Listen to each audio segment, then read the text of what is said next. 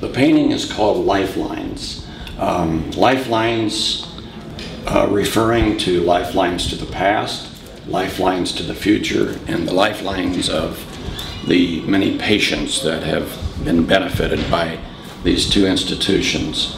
The painting is a diptych, two parts, one part representing Bryan Memorial, the other part representing Lincoln General. These two institutions, of course, came together to form BryanLGH, and then at this later point, Bryan Health. Both of these institutions came into being in the early 1920s, with William Jennings Bryan donating his Fairview home and the surrounding land for the purpose of starting a hospital. Robert E. Moore, who was a former mayor of Lincoln and a prominent businessman, he donated money about the same time through a bequest for Lincoln General Hospital.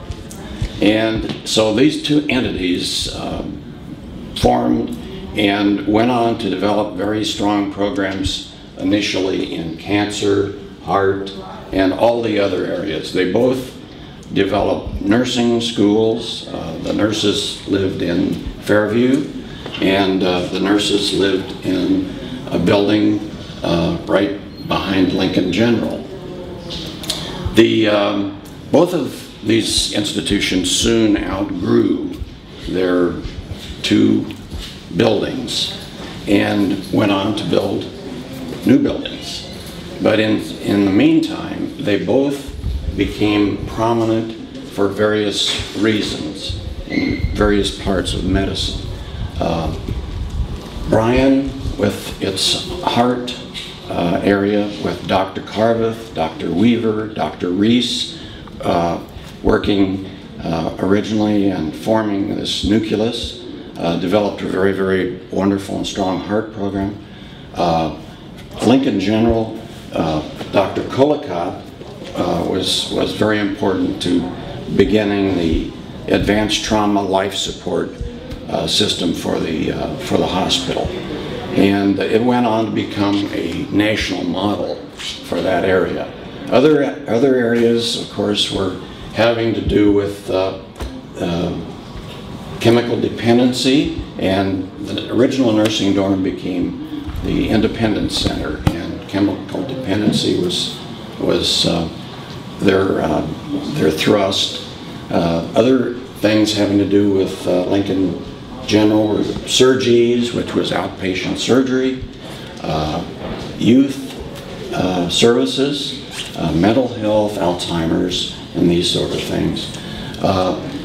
Bryan, women's health was an important issue, and I have also included some tools of the trade in here.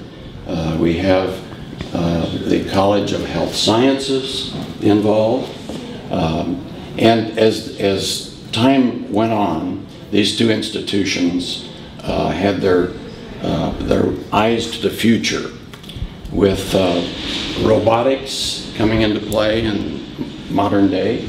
MRI is a very important part of the whole situation, and all in the shadow of the capital, the state capital.